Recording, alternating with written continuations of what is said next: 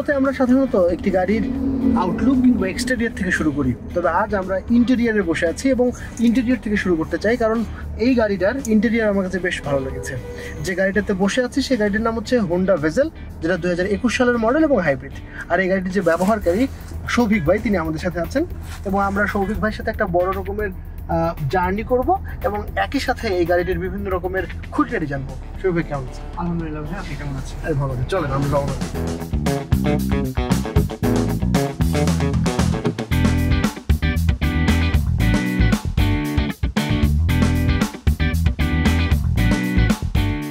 ভাই, প্রথমে একটা ব্যাপার আপনি আমাকে বলেন যে বাংলাদেশে যারা গাড়ি ব্যবহার করে তাদের তো বেশিরভাগই হচ্ছে টয়োটার ব্যবহারকারী। জি, আপনি যতটুকু আমি শুনলাম যে আপনি এর আগে যেটি ব্যবহার করেছেন সেটিও হচ্ছে হোন্ডা, এখনও হোন্ডা এবং হোন্ডা ভেজেলের কথা যদি বলি সেই একই গাড়িটি 16 মডেল ছিল, এখন আপনি 21 মডেল নিয়েছেন। একটু বলেন যে মানে শুধুমাত্র হোন্ডাই আপনার কেন পছন্দ?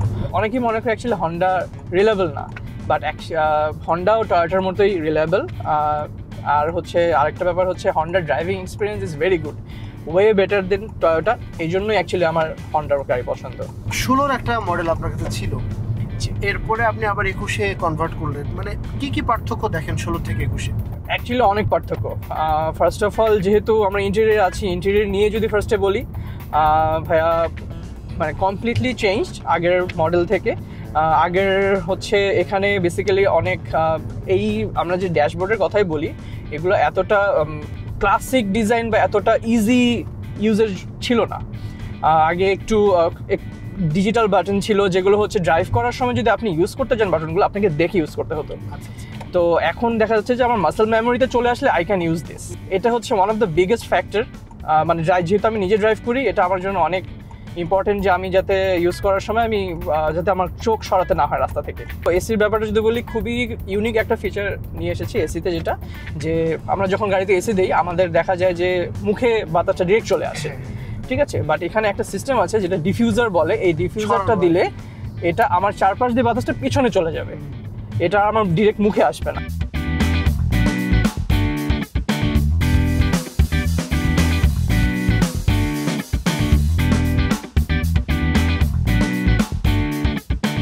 আচ্ছা, আমরা একটু স্টিয়ারিংটা নিয়ে যদি কথা বলতে চাই, যারা ব্যক্তিগতভাবে গাড়িটা ড্রাইভ করেন, মানে নিজের গাড়ি নিজে ড্রাইভ করেন, তাদের জন্য স্টিয়ারিংটা বেশি ইউজার ফ্রেন্ডলি হওয়াটা জরুরি। জি, আমি যদি একটু আপনার স্টিয়ারিংটা নিয়ে বলেন এবং কোন কোন অপশনগুলো এখান থেকে কন্ট্রোল করা যায় সেগুলো যদি একটু বলেন। মোটামুটি আগের মডেলটার মতোই ফিচার্স।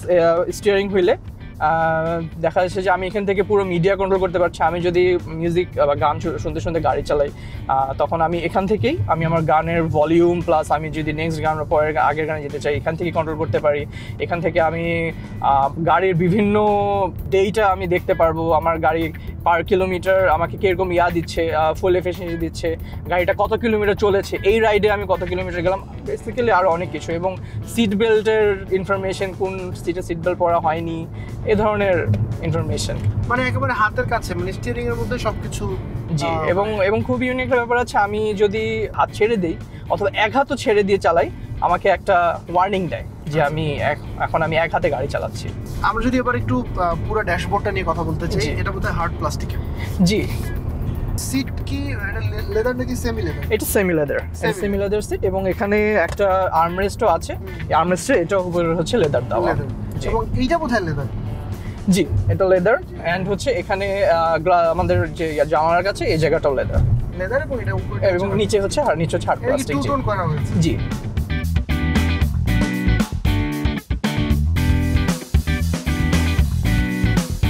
ওকে, আমরা যদি পেছনের কম্পার্টমেন্টের নিয়ে কথা বলি, এটাতে তো 5 সিট।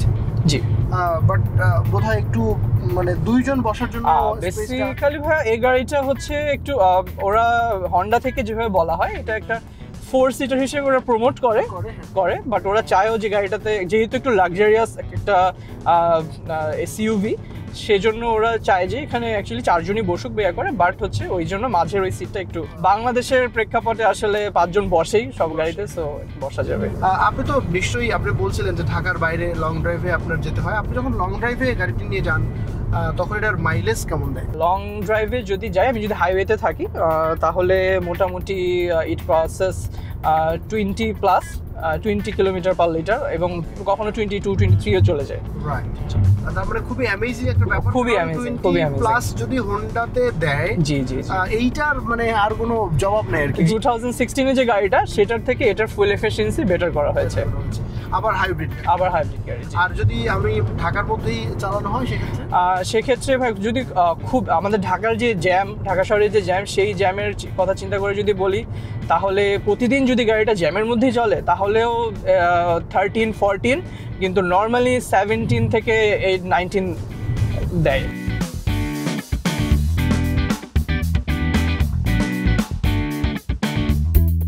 সার্বিকভাবে মানে হোন্ডা ভেজেলের অভিজ্ঞতার কথা যদি আপনার কাছে জানতে চাই, তাহলে আপনি মোটা দাগে কি বলবেন এটাকে?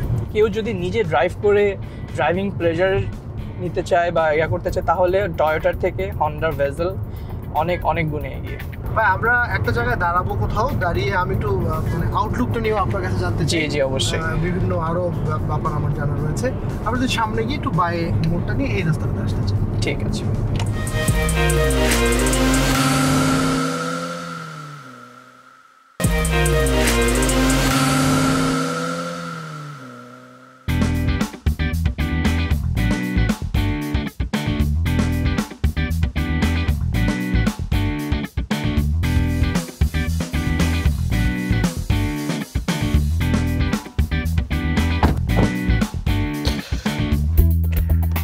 ভাই আমরা তো বেশ বড় রকম একটা জার্নি করে আসলাম।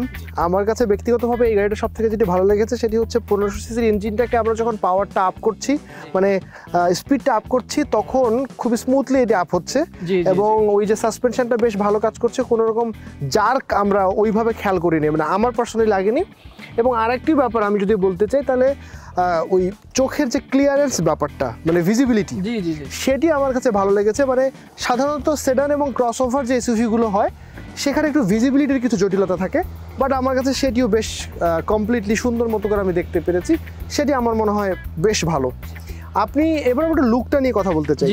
যদি একেবারে ফ্রন্ট লুকের কথা বলি, আমার কাছে যেটা মনে হয়েছে যে 16-র কথা যদি বলি আর 21-এর কথা বলি, এই দুইটার মধ্যে পার্থক্য আমার কাছে বেসিক বিভিন্ন রকমের চেঞ্জ মনে হয়েছে। আপনি একটু বলেন যে কি লুকে চেঞ্জ দেখেন আপনি? 2016 সালের মডেল, আমি আগে যেটা চালিয়েছি সেকেন্ড জেনারেশনের গাড়ি, যেটা এটা থার্ড জেনারেশন, ডিজাইন ল্যাঙ্গুয়েজ পুরোটাই চেঞ্জ করে ফেলেছে হন্ডা এখানে। গাড়িটাকে আগের থেকে আরও অনেক অ্যাগ্রেসিভ লাগে, অনেক বেশি বোল্ড লাগে, ঠিক আছে। আগেরটা একটু রাউন্ড শেপের ছিল, বাট এখন গাড়িটা দেখলেই মনে হয় যে এটা গতিশীল কিছু একটা জিনিস। সো এরকম একটা লুক দিয়েছে, মানে সবসময় একটা ফোর্সের মধ্যে আছে, এরকমটা মনে হয়। আচ্ছা, এবার আমরা একটু যদি আউটলুকের একটু বিস্তারিত কথা বলতে চাই, বনেটের কথা যদি বলি, বনেটটা তুলনামূলক বেশি ওয়াইড আমার কাছে লেগেছে এবং অ্যারোডাইনামিক শেপ আছে। এটা কি আসলে অনেক বেশি অ্যাগ্রেসিভ করবার জন্য এটি করা হয়েছে কিনা? এটা দুটো কারণে করা হয়েছে, একটা লুক দেওয়ার জন্য, অ্যাগ্রেসিভ একটা লুক দেওয়ার জন্য, প্লাস হচ্ছে এখানে অ্যারোডাইনামিক করার যে লুকটার কথা বলছে, একটু কিন্তু ফাংশনাল অ্যারোডাইনামিক্স, এটার জন্য গাড়ির আর হচ্ছে ফুয়েল এফিসিয়েন্সিও হচ্ছে বাড়ে। আচ্ছা, আর একটা ব্যাপার একটু যদি বলেন, সেটা হচ্ছে যে আমি গ্রিল দেখছিলাম, একটা আপার গ্রিল এবং একটা লোয়ার গ্রিল, মাঝখানে হোন্ডার যে লোগো। সো এই গ্রিলগুলো কি ফাংশনাল রয়েছে? জি, গ্রিলগুলো ফাংশনাল। এটার কারণে হচ্ছে ইঞ্জিন হচ্ছে একটা এয়ার ফ্লো পায়, যেটার কারণে ইঞ্জিন ঠান্ডা থাকে এবং হচ্ছে বেটার পারফরমেন্স দেয় এবং শেপের কারণে মূলত বাতাসের গতিবেগটা কেটে যায় এবং ওই যেটা মাইলেজের কথা আমরা সবসময় বলে থাকি সেটি আসলে বেশি দেয়। আর একটা ব্যাপার বলেন যে হেডলাইট তো আমরা দেখছিলাম যে এলইডি, এটা কি ডে টাইম হেডলাইট? এখানে অ্যাকচুয়ালি 3টা স্তরের লাইট আছে বলতে গেলে। সো এখানে হচ্ছে প্রথম ইন্ডিকেটর যে লাইটটা, এটা ভিতরে মোটামুটি ইন্টিগ্রেটেড, বাট হচ্ছে আমি যখন ইন্টিগ্রেটেড লাইট দিব তখন দেখা যাবে। এবং তারপর হচ্ছে এলইডি যেটা হচ্ছে আমরা লাইট বলি, সেই লাইটটা, এবং হচ্ছে একটা ডে টাইম লাইট আছে। আর ফগ লাইটটাও বেশ ডিফারেন্ট মনে হচ্ছে। জি, ফগ লাইটটা ডিফারেন্ট, সেটাও এলইডি। আচ্ছা, আমরা একটু যদি বলতে চাই যে ফ্রন্ট লুকের যে অ্যারোডাইনামিক শেপ, সেটি আসলে এই যে সাইড লুকটাতেও আসলে কন্টিনিউ করা হয়েছে। এবং যদি ব্যাক লুকটা নিয়ে একটু কথা বলতে চাই, সেটিও কি একই রকম অ্যাগ্রেসিভ করা আছে?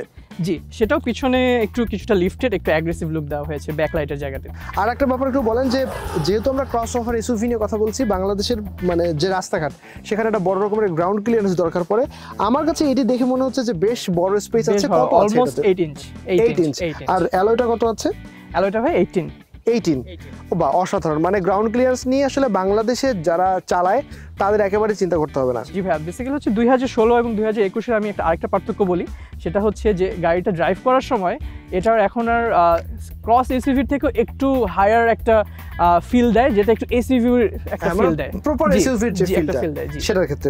এবার একটু প্রাসঙ্গিক, মানে আমরা যদি টয়োটার সাথে হোন্ডা নিয়ে একটু কথা বলতে চাই, মানে ড্রাইভিং এক্সপিরিয়েন্সের কথা যদি বলি, টয়োটা আর হোন্ডা এই দুইটার আপনার অবজারভেশন কি, আপনি কি বলবেন এই দুইটা গাড়ি নিয়ে? যদি আমি ড্রাইভিং এক্সপিরিয়েন্স নিয়ে বলি, হোন্ডা টয়োটার থেকে অনেক অনেক অনেক গুণে বেটার, মানে ড্রাইভিং এক্সপিরিয়েন্সের থেকে।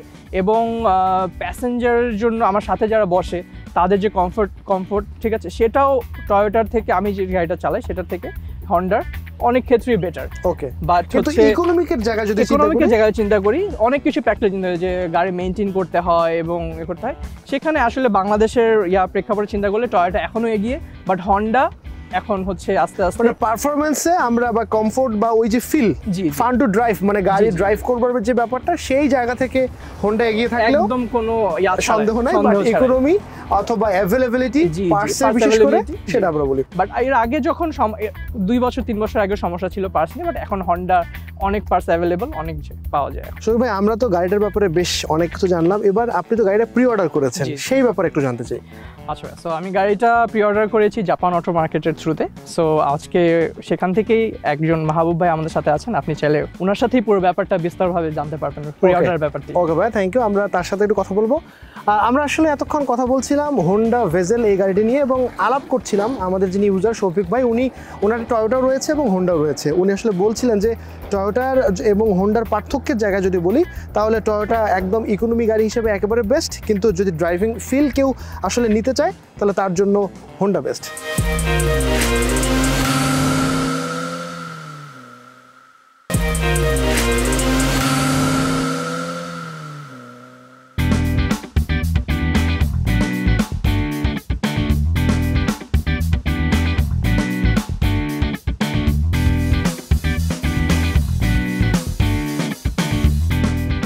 একটি গাড়ি যখন প্রি অর্ডার করতে হয় এবং প্রি অর্ডারের সময় কী কী প্রসেস অবলম্বন করতে হয়, এরপরে এই গাড়িটি যখন একেবারে কাস্টমারের হাতে ডেলিভারি হয়, পুরো প্রক্রিয়াটি আমরা এই মুহূর্তে জানবো, এবং এটি বলবার জন্য আমাদের সাথে রয়েছেন মাহবুব ভাই। ভাই কেমন আছেন? আসসালামু আলাইকুম, কেমন আছেন? ভালো আছি। আপনি বলেন যে আমি একটি গাড়ি যদি কিনতে চাই, বা আমি যদি এই গাড়িটার এক্সাম্পলই দিই, এই গাড়িটি যখন কেনা হয় বা কেনার জন্য প্রি অর্ডার করা হয়েছিল, তারপর থেকে আপনারা কী কী প্রক্রিয়া শুরু করেন? আমাদের কাছে যখন প্রি অর্ডারের জন্য কাস্টমাররা আসে, ফার্স্ট অফ অল হচ্ছে আমরা একটা রেজিস্ট্রেশন ফর্ম ফিল আপ করতে হয়। রেজিস্ট্রেশন ফর্মটা ফিল আপ করার পর আমরা একটা বুকিং মানি নেই। দেন আমরা হচ্ছে কাস্টমারকে আমাদের তার যে রিকোয়ারমেন্টস আছে, আমরা প্রথমে জেনে নিই যে আসলে আপনার রিকোয়ারমেন্টসটা কী, আপনার কী ধরনের গাড়ি পছন্দ করছেন, কালার, মাইলেজ, প্রিফারেন্স কী, হ্যাঁ, সব কিছু বিবেচনা করে, গ্রেডিং পয়েন্টটা বিবেচনা করে দেন আমরা হচ্ছে আপনাদেরকে গাড়ি পাঠাই, কাস্টমারদেরকে গাড়ি পাঠাই। মানে গাড়ির ছবি পাঠানো হয়? গাড়ির ছবি পাঠানো হয়, রাইট, গাড়ির ছবি পাঠানো হয়। দেন হচ্ছে কাস্টমার যখন বলে যে হ্যাঁ এই গাড়িটা আমার পছন্দ হয়েছে, দেন আমরা নেক্সট স্টেজে চলে যাই আর কি। তো নেক্সট স্টেজটা হচ্ছে আমরা জাপানে আমাদের প্রতিনিধি আছে, তারা বেসিক্যালি অকশনের কাজটা সম্পন্ন করে। অকশন কমপ্লিট হয়ে যাওয়ার পরে, অকশনে যদি আমরা গাড়িটা বিট করে জিতে যাই, দেন আমাদের নেক্সট প্রসেসটা শুরু হয়, এলসি করতে হয়। সো এলসি করার জন্য কিছুদিন সময় লাগে। এখন এলসি জটিলতার কারণে একটু সময় বেশি লাগতেছে। নর্মালি আমাদের 15 ডেজের ভিতরে এলসিটা কমপ্লিট হয়ে যায়। আচ্ছা, তো এলসি কমপ্লিট হয়ে যাওয়ার পরে শিপের একটা অ্যাভেলেবিলিটির ব্যাপার আছে, সবসময় শিপ পাওয়া যায় না, এখন একটু ডিফিকাল্ট হচ্ছে শিপ পাইতে। তারপর আমরা মোটামুটি সব গাড়ি আনতে পারতেছি। তো শিপে আসতে নর্মালি 2 মাসের মতো সময় লাগে, 60 ডেজ, 1.5 থেকে 2 মাস। আগে আরেকটু আর্লি চলে আসতো, এখন একটু 1.5 থেকে 2 মাসের মতো সময় লাগে।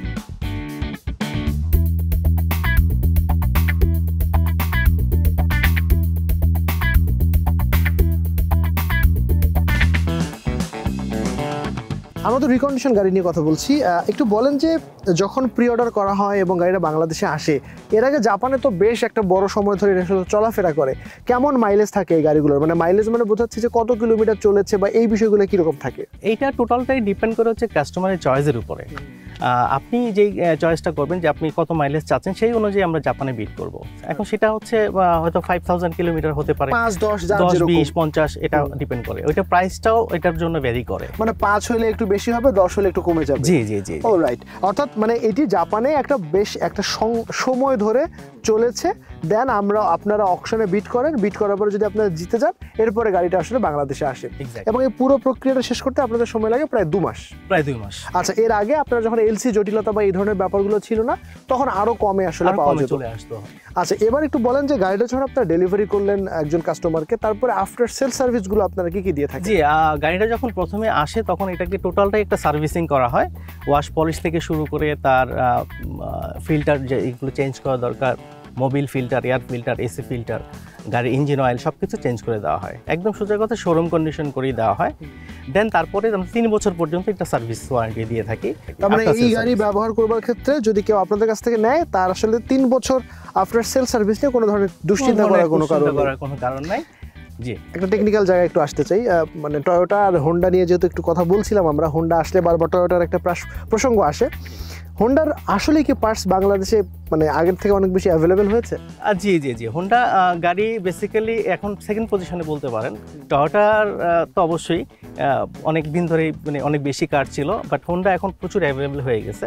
এবং এই যে হোন্ডা ভেজেলের কথা যদি বলি, এইটা বাংলাদেশে আপনারা এই পর্যন্ত আপনাদের মাধ্যমে কেমন এসেছে, বা এই ইউনিটটাই? এটা অনেকগুলো ইউনিট আসছে, ভালোই আসছে, এটা রেসপন্সও ভালো। এটা 21 থেকে শুরু হয়েছে, তো এটা একদম নিউ শেপ, সো এটা অনেকেই পছন্দ করতেছে, এবং জেনারেশনও চেঞ্জ হয়েছে, থার্ড জেনারেশন এটা চলছে। জি, থার্ড জেনারেশনের গাড়ি, এবং এটার মধ্যে অনেক কিছুই জানেন যে চেঞ্জ করা হয়েছে, টোটাল গেট আপটাই চেঞ্জ হয়ে গেছে, আগের সেকেন্ড জেনারেশনের সাথে এটা ফুল লুকিংটাই চেঞ্জ হয়ে গেছে, দ্যাটস ওয়াই এটা অনেকেই পছন্দ করতেছে এখন। এবার আপনি একেবারে শেষ প্রশ্ন করতে চাই, গাড়িটি কত টাকায়, মানে এই গাড়িটি যেহেতু আপনারা নিয়ে এসে দিয়েছেন, সো আপনারা কত টাকায় সেল করেছেন? এটা বেসিক্যালি 47 থেকে শুরু হয়, 47 থেকে 50 প্লাস গাড়িটা সেল হয়। ভাই, আমাদের সময় দেওয়ার জন্য আপনাকে অসংখ্য ধন্যবাদ। আপনাকেও ধন্যবাদ। আমরা তখন হোন্ডা ভেজেলের একেবারে আদ্যপান্ত জানছিলাম, এবং একই সাথে একজন ক্রেতা একটি গাড়িকে কিভাবে প্রি অর্ডার করে জাপান থেকে বাংলাদেশে নিয়ে আসা সেই প্রক্রিয়াটি জানছিলাম, এবং এটিও জানছিলাম যে এই গাড়িগুলোর দামের বিভিন্ন রকমের ভেদ রয়েছে, বিশেষ করে যদি যে গাড়ির কিলোমিটার জাপানে যে পরিমাণ চলে সেই ডিপেন্ড করে বাংলাদেশে আসলে দামটি নির্ধারণ করা হয়।